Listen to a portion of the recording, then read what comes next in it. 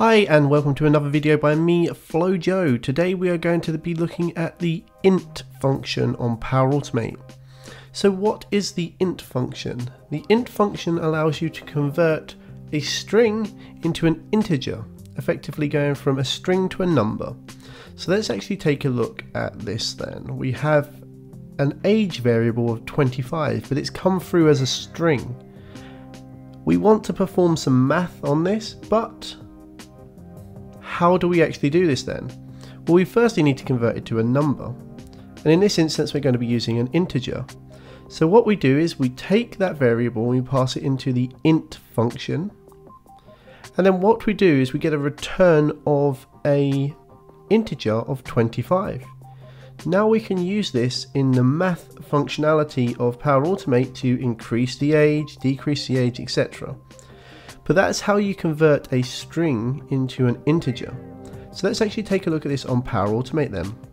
Okay, so we're on the PowerAutomate website and I have a manual trigger flow here within our flow, and we are setting a age variable which is a string type to 25. This is to mimic if we was receiving information through from a third party, or say CDS, also known as Dataverse, that's come through as a string. Now what we're going to be doing then is we're going to be converting this age, this string, to an integer, which we do with the int functionality, and we're passing in the string variable.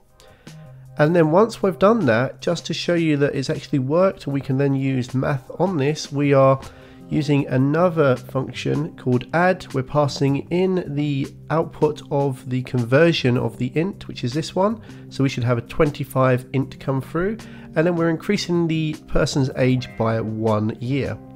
So let's actually see this in action then. Just run the flow. Okay, so the flow ran successfully. We assigned our 25 value to a string type variable of age. We then converted that, so it looks like the input and output are the same, but actually this is going from a string to an integer.